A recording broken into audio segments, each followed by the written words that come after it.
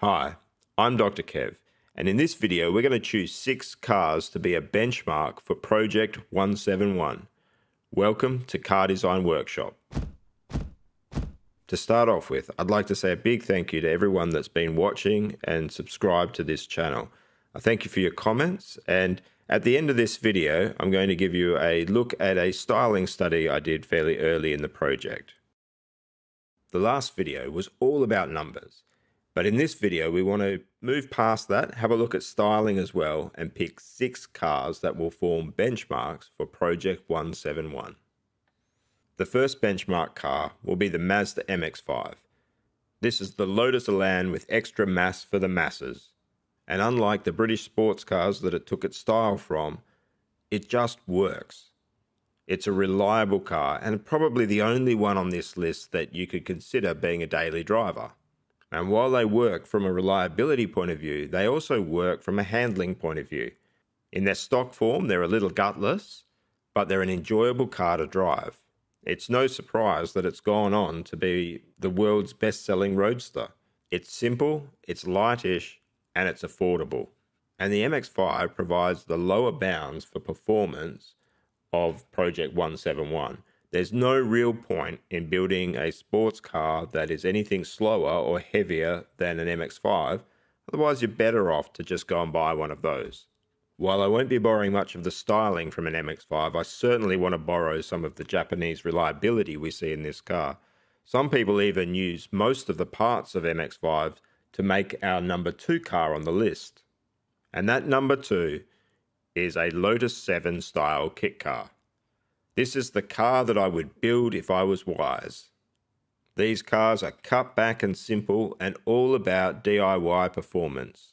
There are many different kit cars that borrow from that Lotus 7 template, and it really sets the benchmark for an engaging sports car.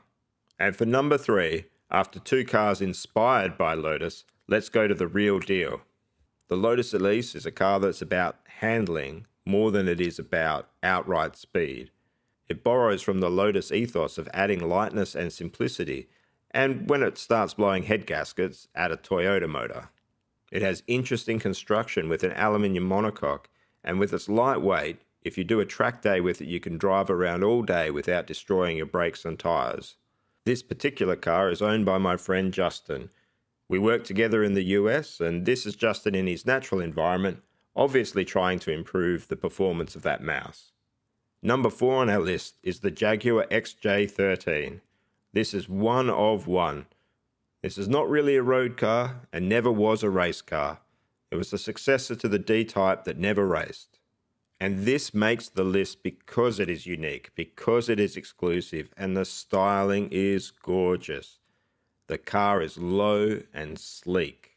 The styling of this car isn't just about beauty, there is a raw quality to it that I'd love to capture in my own vehicle. Number 5 is the Austin Healey, and in particular, the 104. If you're wondering why this is on the list, you really need to check the first video uploaded. But beyond that, it's a really clean, uncomplicated design. It's a car for every season, as long as that season's either spring or autumn. And the silhouette of this car is unmistakably British 1950s sports car. This is where designers were aware of drag coefficients, but not yet concerned about downforce. And number 6 on the list is the Porsche 550. This is the tiny beetle that went racing, and I love these early Porsches. They were really different to what was out there at the time. They succeeded as a mid-engine sports car 10 years before the Jaguar didn't. They were small and light, and like the Healey, the lines were simple and uncomplicated. And as a bonus benchmark, we'll include cafe races, or motorbikes with just about everything on show. If there was any styling brief for this car, it would be this. An Austin Healey and a Porsche 550 have a baby that grows up wanting to go cafe racing. The elegance and simplicity of the 1950s sports cars with a bit of the mechanical stuff on show. And trying to borrow from this, I did a bit of a styling study in SolidWorks. The point of this was to see if I could start to model the sorts of shapes I was interested in seeing in these cars. I wanted to aim for that really low rear deck height that we see in the Jaguar, the small footprint of the Porsche 550, the front 3/4 of the Austin Healey with upright headlights, and a low nose that offers good visibility.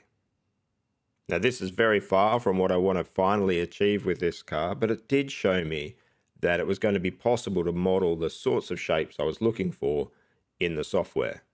Another goal was to be able to 3D print these shapes so that I could start to get a bit more of a tactile understanding of the main geometry and shapes that we'd be aiming for. So I hope you've enjoyed this video, and I look forward to any comments to see if I've missed any cars that should have been a clear benchmark for this project. Thank you for your time.